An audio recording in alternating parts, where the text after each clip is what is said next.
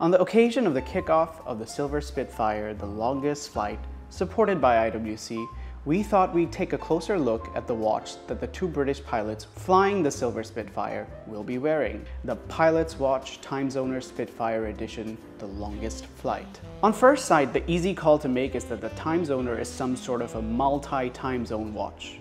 The clue there being the city ring that you have on its ceramic bezel. And while it is that, there is much more to the Timezoner. Unlike Louis Couture type world time watches, the city ring on the Timezoner has a rather unique function. What you have is a bidirectional ceramic bezel, which when turned will change the time, date, and 24-hour display to show you the time at the time zone represented by the city that is aligned at 12 o'clock.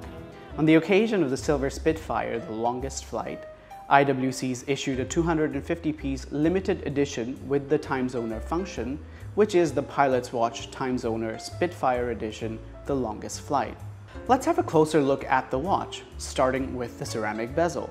There are 24 cities listed on it, each representing a principal time zone.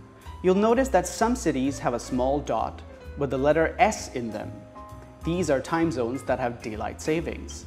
So within daylight savings months, when turning the bezel to these time zones, you should be turning the watch to the dots next to the city name rather than the city itself. This way, the mechanism corrects itself to show you the right time during daylight savings. Next, you have the 24-hour display, which serves as a day-night indicator to the primary time display.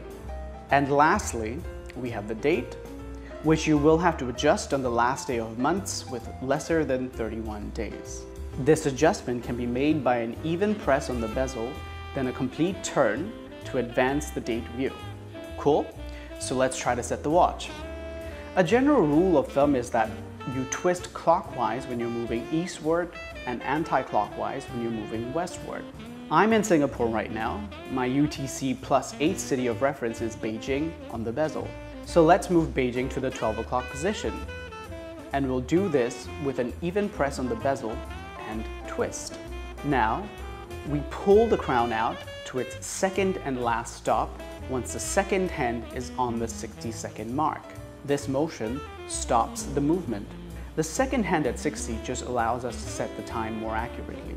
Next, we turn the crown to set the time, making sure we have the 24-hour time display showing the right hour of the day and the date window is showing the right date. So it's just about to hit 10:07 in the morning here. We push the crown back to the first stop to allow the movement to start back up. Then, pushing down again, we turn anti-clockwise once to engage the screw down thread and then screw the crown down. Let's put the Timezoner function to the test now. Say I need to make a call to our London offices. Thanks to the bidirectional bezel, we make an even push to engage the mechanism and twist to the time zone of interest. London happens to be in daylight savings at the time of filming, so rather than the city itself, we move the bezel to align with the dot next to London at 12 o'clock. Next, say I gotta make a call to Adam in New York, Adam as in Adam Craniotes, our US editor. So we make another even press on the bezel and twist to the dot next to New York, which also happens to be in daylight savings. And there you have it, the time in New York. Thanks for checking out the Pilot's Watch Timezoner Spitfire Edition, the longest flight with us. This is Sumit from the Revolution team, signing off.